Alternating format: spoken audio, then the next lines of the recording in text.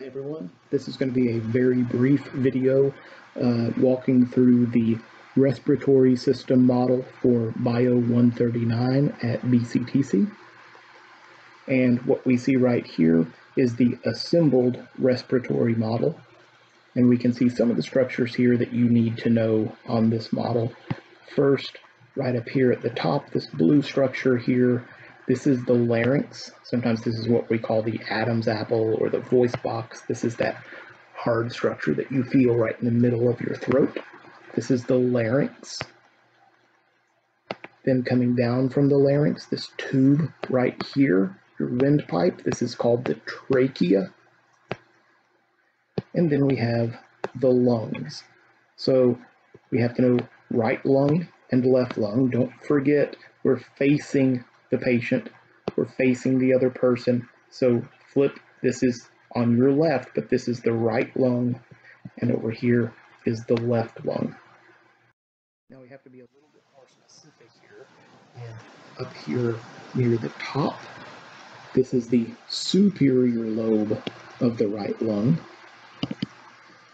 Right here is the middle lobe of the right lung.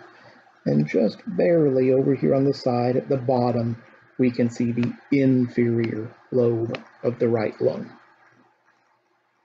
Over here on the left, it's not divided quite so much.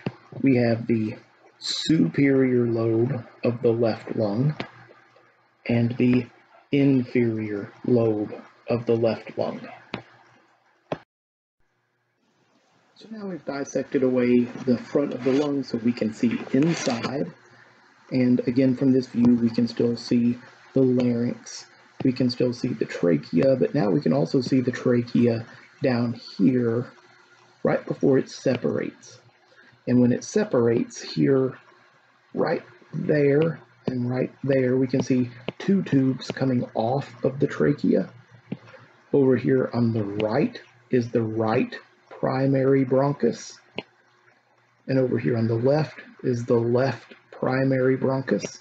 They're both very short because we can see immediately they separate into smaller tubes, and once they separate, these smaller tubes actually have different names. So we can see here on the right that there are 3 secondary bronchi. On the left there are 2 secondary bronchi. Now, the reason that there are 3 and 2 is because each of those bronchi will supply one lobe of that lung. And remember, the right lobe or the right lung has 3 lobes. So here we can see the superior lobe of the right lung, the middle lobe of the right lung, and the inferior lobe of the right lung. And then over here, we can see the superior lobe of the left lung and the inferior lobe of the left lung. And then here on this left side, we can kind of see how those bronchi actually start to separate into tertiary bronchi, which you don't need to know. Lastly, the big muscle that we see right here is the diaphragm. And that's everything that you need to know from the respiratory system.